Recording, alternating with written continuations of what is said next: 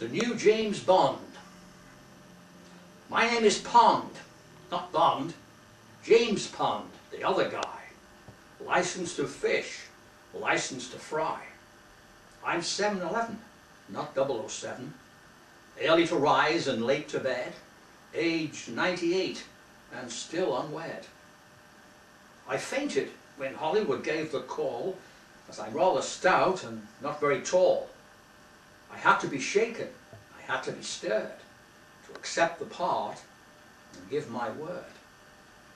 The script has been changed to suit my physique, as my legs are bandy and my knees are weak. With all the fast cars and dangers to share, I do my own stunts from my nursing home chair. My name is Pond, not Bond, James Pond, the other guy, licensed to fish, licensed to fry. M is now N, promotion they say, and I have all the gadgets with which to play.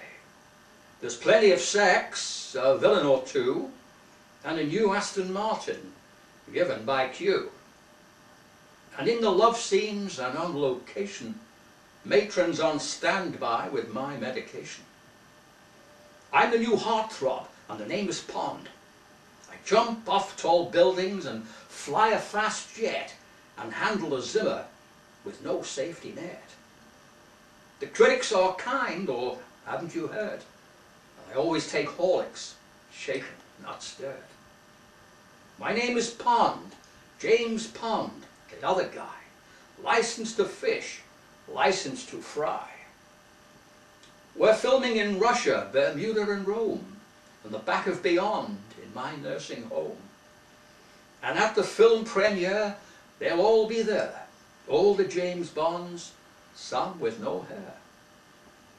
There's talk of another film, they say. James Pond will live another day.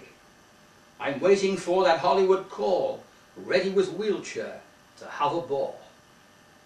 Yes, Pond's the name, the other guy, licensed to fish, licensed to fry. I'm the local star of age concern, full of life, still willing to learn. Yes, Pond's the name, the other guy, licensed to wish, licensed to try. And I'm sure not ready for the hereafter, until that Oscar and a second BAFTA.